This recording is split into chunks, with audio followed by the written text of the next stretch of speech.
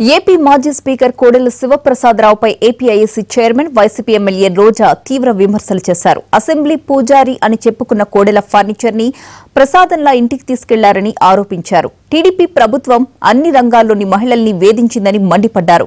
Car షెడ్డులో ఉండాలి, మహిళలు ఇంట్లో ఉండాలి లాంటి వ్యాఖ్యలు చేసిన కోడెల స్పీకర్ పదవి ఔన్నత్యాన్నే దిగజార్చారని విమర్శించారు. నిబంధనలకు విరుద్ధంగా తనను అన్యాయంగా ఏడాది పాటు అసెంబ్లీ నుంచి సస్పెండ్ చేశారని రోజా మండిపడ్డారు.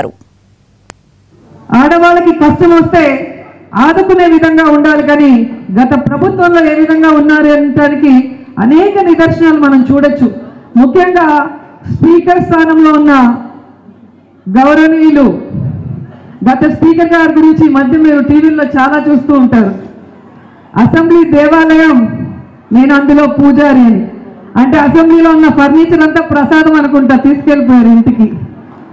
ఆయన అన్నారు, కనీసం అసెంబ్లీలో బయట ఎలాగో ఆడవాళ్ళకి న్యాయం జరగట్లేదు, అసెంబ్లీలో అయినా మహిళా సమస్యల మీద గళమెత్తితే న్యాయం చేస్తారేమో అనుకుంటే కాల్ మనీ సెక్స్ రాకెట్ విషయంలో సంవత్సరం పాటు రూల్స్ కి విరుద్ధంగా నన్ను ఏ విధంగా సస్పెండ్ చేశారో మీ అందరూ కూడా చూశారు.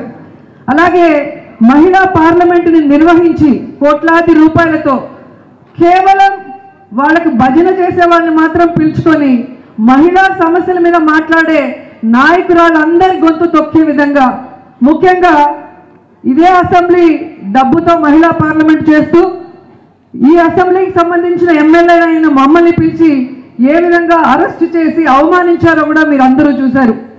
అంతేకాకుండా కారు షెడ్డులో ఉండాలి, ఆడది ఇంట్లో ఉండాలి అని చెప్పిన పెద్ద మనిషి.